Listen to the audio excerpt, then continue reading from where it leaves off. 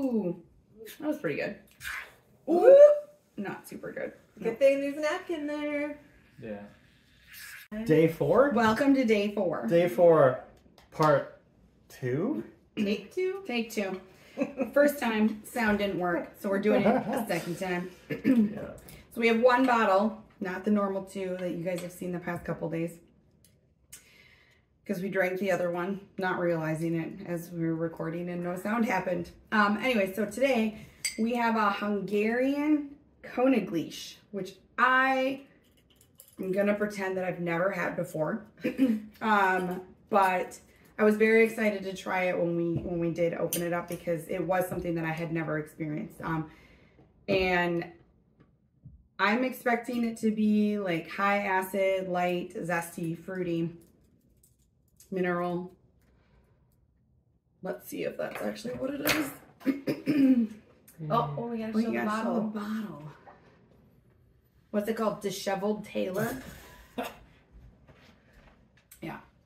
Poor Taylor. He's so disheveled. It's spelled Taylor as in like clothing tailor. Yeah, it is. Shoot. So, yay, exciting. Oh, sorry. It's a scratchy sound.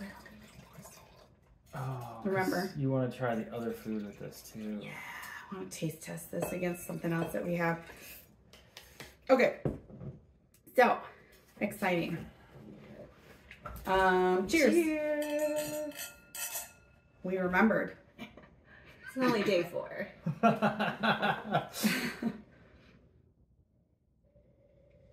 It definitely has like a high floral aroma to it.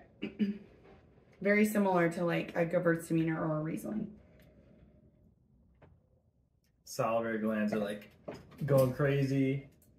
Yep, there go the cheeks. Everything I expected. How did you know? Oh, yeah. All right, and the food, what do we have today? It's a Hungarian mushroom soup. And the recipe has the Hungarian way of saying it behind it. I have no idea. So it's Hungarian mushroom soup with mushrooms, obviously, potatoes, carrots, and then a gluten-free, what's that word for like? Pasta? Roux. It's like your gravy. Yeah, it's roux. Roux. Yeah. Gluten-free roux, which made it this creaminess. And I'm super excited because I'm part Hungarian. Don't know much about it, but I'm excited to try this food. And what are these little balls? Oh yeah, they're pinch balls that you pinch and roll together. Also gluten-free. They're just basically flour, egg, and that's about it. And then you pinch them together and put them in for about 10 minutes after you've boiled everything and good to go. I don't think I've ever had this before. Maybe a couple weeks ago. It's just as good. I agree. Yeah. I agree. This is up there in like one of my top 5 favorite recipes that we made for this. Spoiler alert. You'll see what the other ones are later. But I just love the mushrooms in here. I just absolutely love mushrooms. So anything with mushrooms, I'm very happy. I do think that this wine goes really good with it. Like the acidity and the floral characteristics are very muted when you drink the wine with the stew because the creaminess and heaviness of the mushrooms kind of cancel each other out.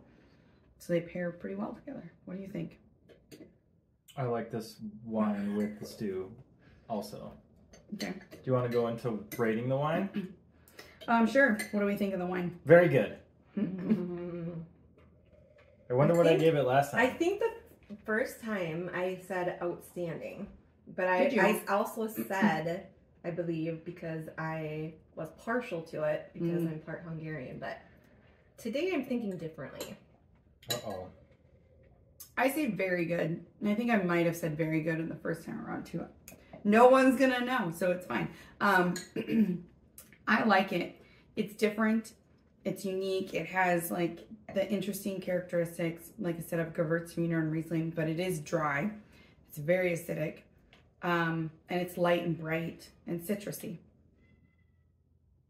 I say very good as well. Cool. So There we're we go. tied. Yay for us. Delicious.